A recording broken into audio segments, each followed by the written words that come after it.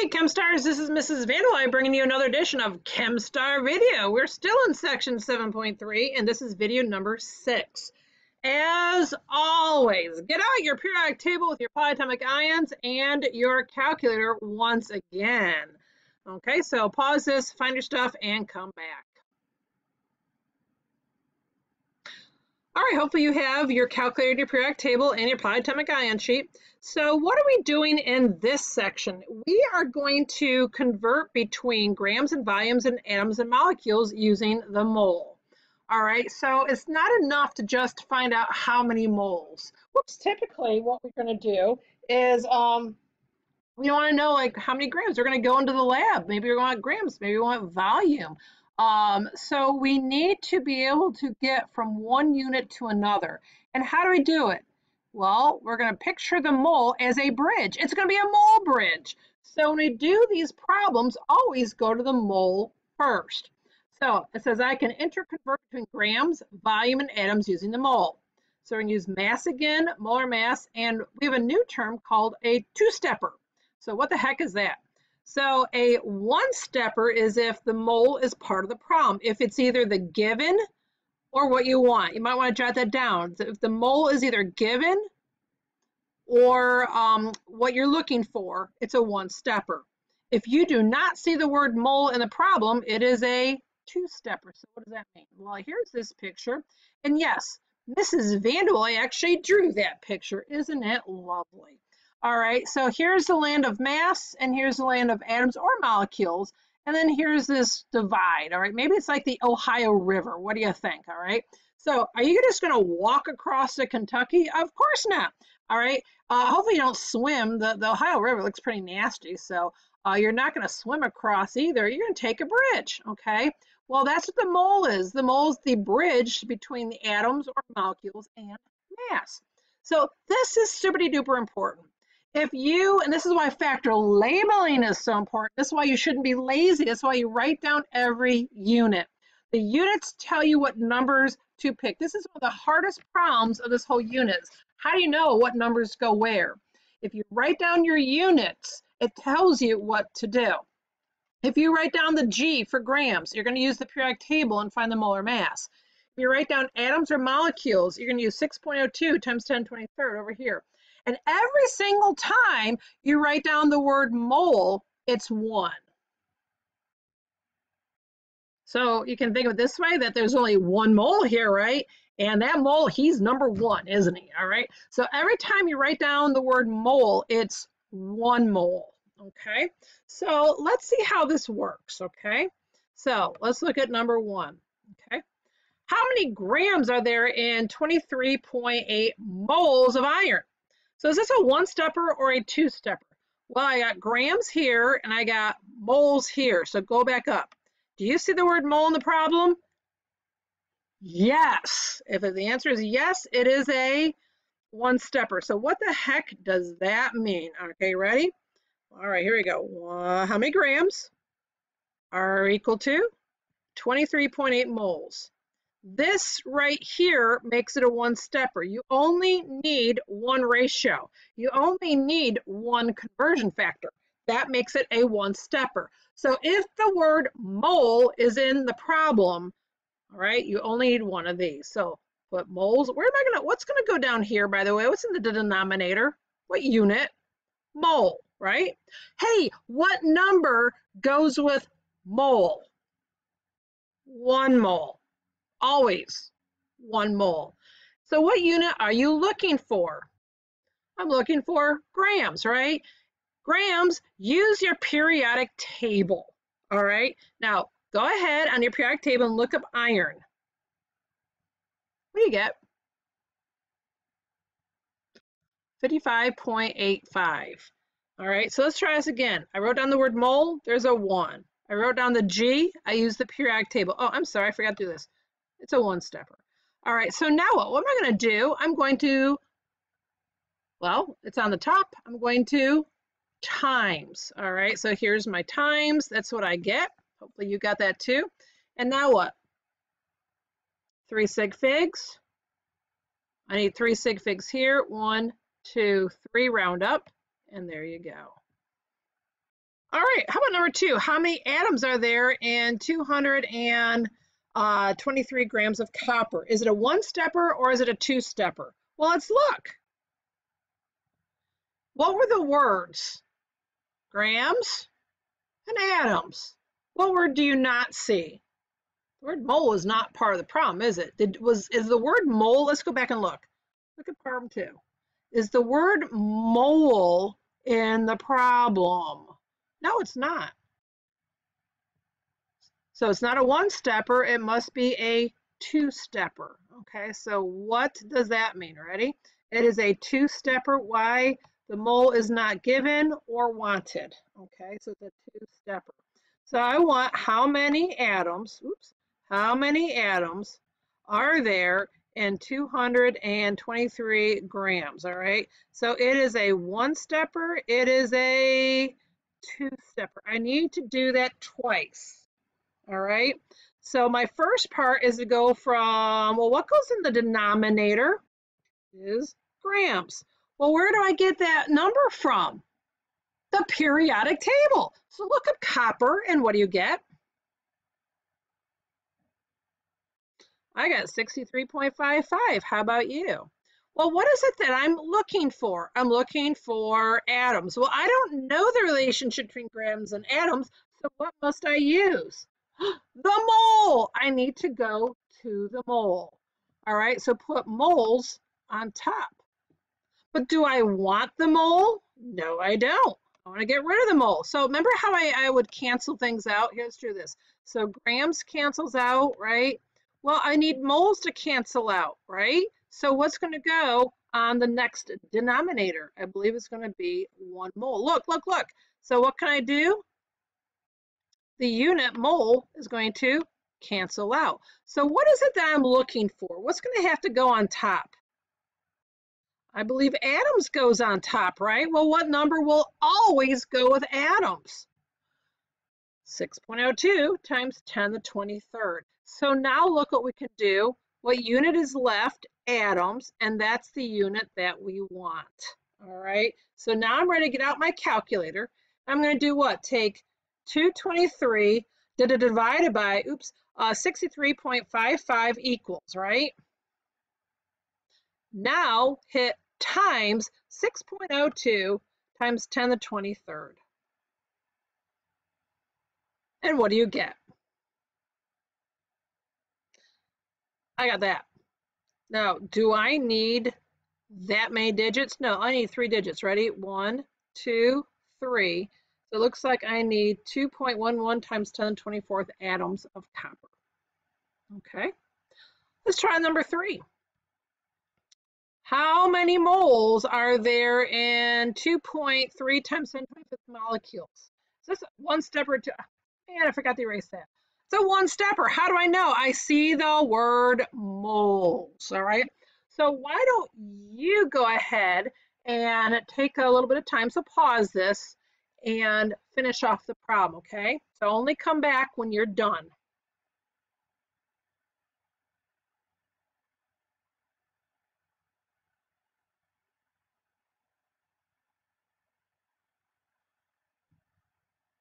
Okay, so here's my setup. How many moles equals 2.3 times 10 to the 25th?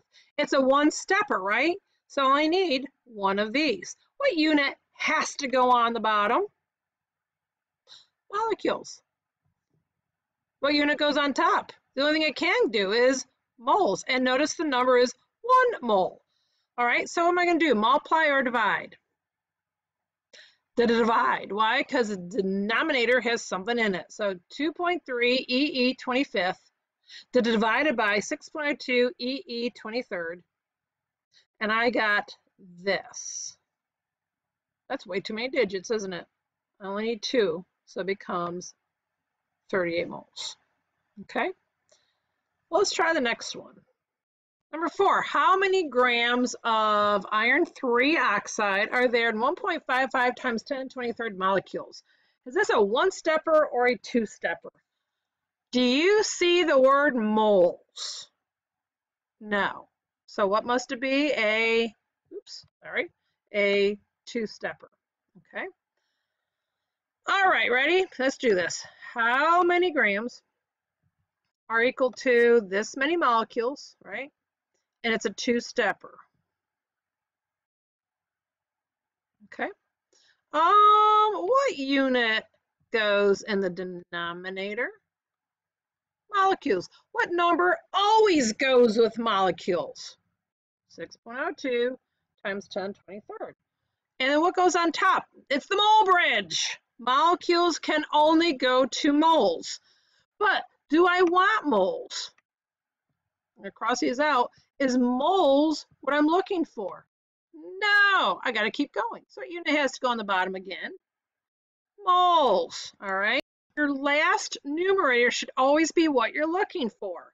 So I'm looking for grams, so I need to put grams here. I need the periodic table, all right? So I need to know what the molar mass of iron 3 oxide is. Why don't you pause this and you come up with the molar mass of iron 3 oxide, all right? So pause this, come up with it.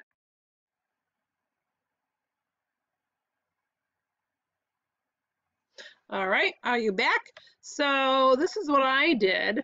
And so my molar mass is 157.9, so I'm going to put that right there. And now I'm ready to do this. So I'm going to cancel things out. Moles, what unit is left? Grams. That's what I want, isn't it? All right, so you ready? 1.55 times 10 to the 23rd. Now what? Divided by 6.02 times 10 to the 23rd. Multiply it on top, you times. And what do you get? Here, go ahead and type that all in and do it for me.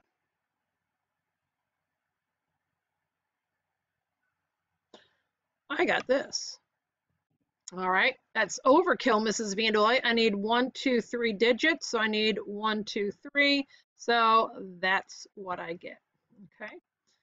All right, so number 5, how many grams of plutonium are there when there are only 1,000 atoms? Can you do me a favor and make that 1,000 with a decimal point so there's 4 sig figs?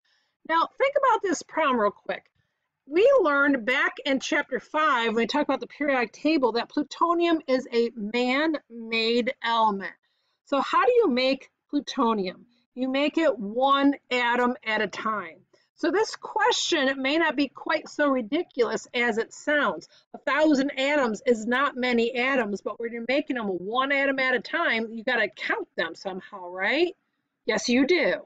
Okay, plutonium is used in nuclear warheads, or at least it had been. It was actually used in the Nagasaki bomb. So you got to keep careful track of how many atoms you have. You certainly don't want to have too many atoms floating around, or maybe someone else is going to get them and use them on you. Okay, that'd be bad. So anyway, this is not as ridiculous. The scientists up in Hanford, Washington, who are making the plutonium, were literally doing this whole calculation like what we're doing right now to determine when they had the right number of atoms, okay? They didn't count them, they massed them, okay? So, is this a one-stepper or a two-stepper? Well, I see grams and I see atoms. What don't I see? Moles. So is it a one-stepper or a two-stepper? Everyone, it is a two-stepper. What I'd love for you to do is you do this on your own, and when you are ready, unpause this and see how you did, okay? Go ahead and pause this.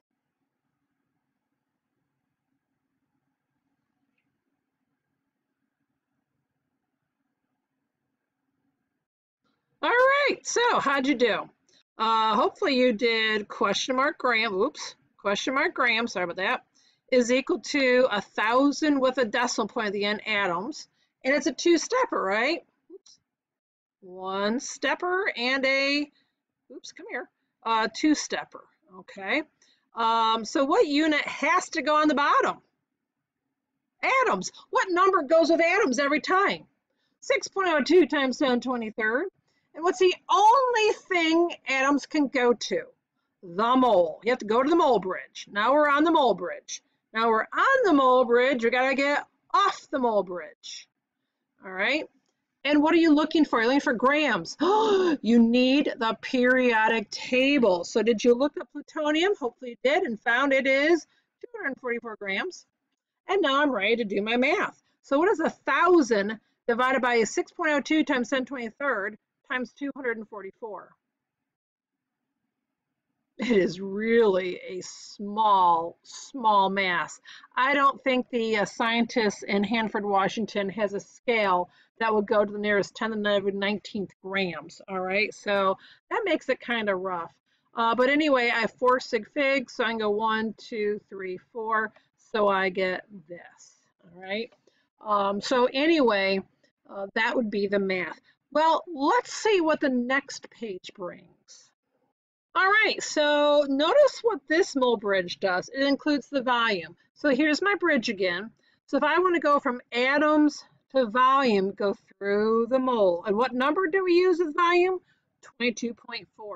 What if we want to go from volume to grams? Well, we got to go through the mole bridge. If you want to go from atoms to molar mass, you go through the mole bridge. So this number will equal to 1 mole, molar mass will equal to 1 mole, and 22.4 will equal to 1 mole. That's what the mole bridge does, okay? So let's check this one out. How many liters are there in 2.35 moles of oxygen? Is it a 1-stepper or a 2-stepper, everyone? 1. Why? What word do you see here? Right there, I see the mole. Okay, so go ahead and do this and pause it, and when you're done, come back.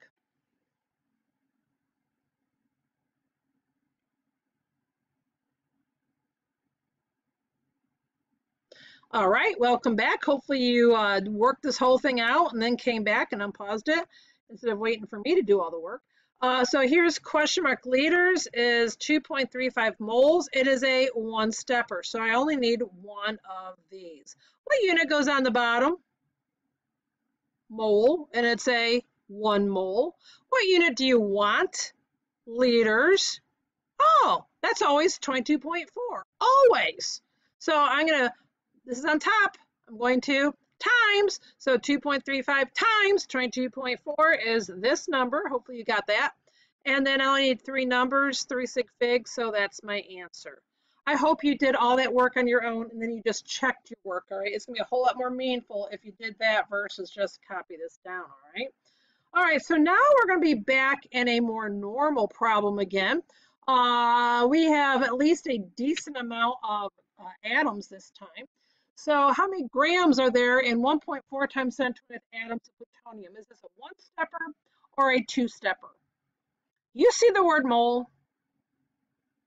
I don't. So it is a 2-stepper. All right, so let's see how this is going to be set up. So how many grams are there in 1.4 times 10 to the 20th atoms, because it's an element, plutonium, and it is a 2-stepper, okay? So a unit goes on the bottom. Atoms. What number goes with atoms? 6.02 times 10 to the 23rd. And what's the other thing going to happen on top?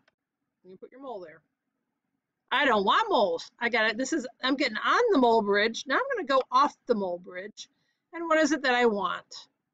Grams. Will you look up plutonium again if you've already forgot from the front page or the other page? What is the molar mass of plutonium? 244. All right, so what am I going to do here? Going to take this, divide it by this, times this. So go ahead and do that and see if you get my answer.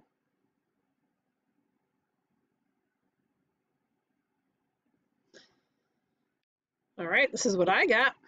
Now, how many sig figs should I have? 2 sig figs. All right, do me a favor in number 3. Erase the word atoms, write molecules. Why is that important? Because this is not an element. This is a compound. So the smallest unit of a compound would be a molecule. Don't do atoms, okay? All right, go ahead and do this one all by yourself. All right, and when you are done, so pause this, and when you're done, come back and you'll check it, all right? So go ahead and pause this.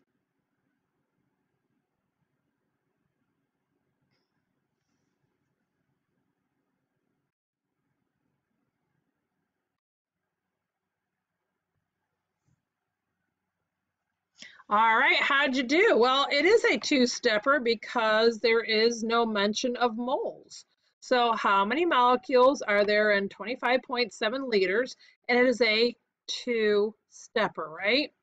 What unit goes on the bottom? Liters. What number goes with liters every time? 22.4. Well, I got to go to moles. That's the only thing liters can go to. But so now I'm on the mole bridge. I got to get off the mole bridge. So what unit do I want? I want molecules. What number goes with molecules every single time?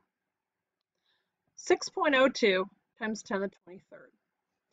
So now I'm ready to do the math. So 22 or 25.7 divided by 22.4. It's in the denominator, so I'm going to divide it. And then multiply by 6.2 times 10 to the 23rd. And this is what I got.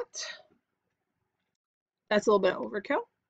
And so I only needed 3 sig figs, and that's what I got. Hey folks, we're almost done. So go ahead and do number 4 for me all by yourself. Pause this, and when you're done, come back.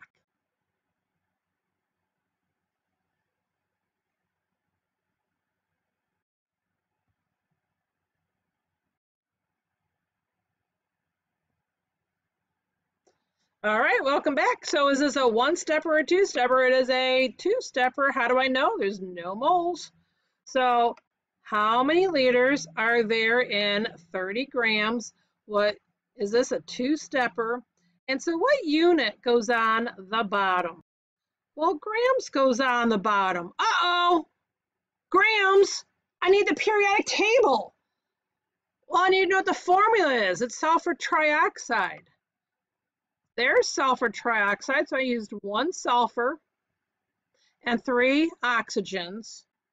I got 80.06. Hopefully you got the same thing. So you need the periodic table to fill in the G. So here it is. And what can that go to? The only thing it can go to is the mole. And so now what? I don't want the mole. I got to get rid of the mole. I got to get off the mole bridge. Here I got on the mole bridge. Here I'm getting off the mole bridge. And what number goes with liters every time? 22.4. So now what? What is this divided by 80 times 22.4? And there you go. But that's too many numbers. I need 3 only. So go 1, 2, 3. You round the 8 up to a 9. And there you go. So that is how you do two-steppers, all right? So hopefully you come away with the fact that you recognize it if you see the word mole or if you don't see the word mole. Hopefully by now you've recognized that every time you see the word mole, it's a 1 mole. Every time you see liters, it's 22.4. Every time you see atoms or molecules, it's 6.02 times 10 to the 23rd. And finally, every time you see grams, you need the periodic table. So on that note, don't wait to be great. See you next time. Take care. Bye-bye.